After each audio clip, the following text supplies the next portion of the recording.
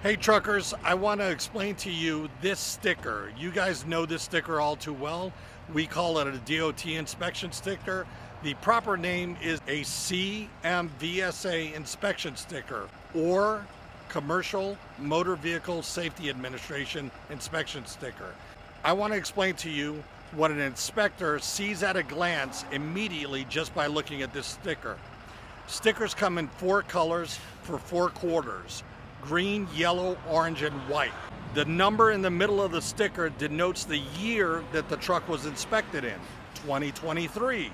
If both top corners are removed, that tells the inspector that it was inspected in the first month of the quarter. If the top right-hand corner is removed, that means it was inspected in the second month of the quarter. And if it's whole like this one, that means it was inspected in the last month of the quarter, which means I got this one in December of 2023.